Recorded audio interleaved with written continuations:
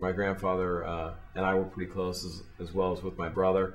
He would take my brother and I to skating, and that was sort of our time to hang out with our grandfather, because he started when he was 55 and skated till he was about 80.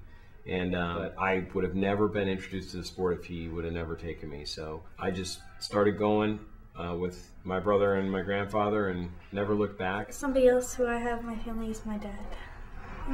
It's fun, I guess, except for when he's faster than me.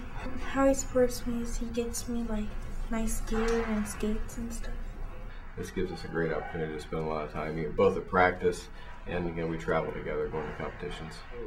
I think, you know, any sport you do as a family is awesome. You know, I don't see enough families doing it. I have probably 3 or 4 families out there that do it together, and I think it's great. My son, he started, and I cheered him on for a little while and then went, I think I'm going to try this, and fell in love with it. And I know that Diane, she has, you know, her daughter comes out every so often. She has her son, Andrew, and she has her granddaughter, Sarah. And I mean, you know, how awesome is that? I probably know 75% of the speed skaters, at least throughout the Midwest. The kids make pretty good friends here as well.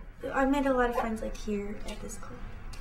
Like outside of practice, we have like a Halloween party every year and an end of the year party. Basically, like having friends when you skate is more enjoyable. There gets to be a lot of friendships made across the country, a lot of camaraderie, a lot of good healthy competition. Here on a training level, it is very social. You know, I try and keep everybody, you know, interacting and focusing, maybe looking at someone's technique and helping them with that. So I think it's very social.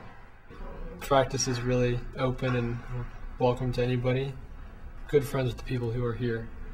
We try to gear it to kids so they'll have fun, because we want this to be a lifetime sport, and we want them to enjoy it from, you know, when they're young, and we want them to stay with it. It's a very fun sport, and you can exercise in the sport, and it'll help you stay healthy.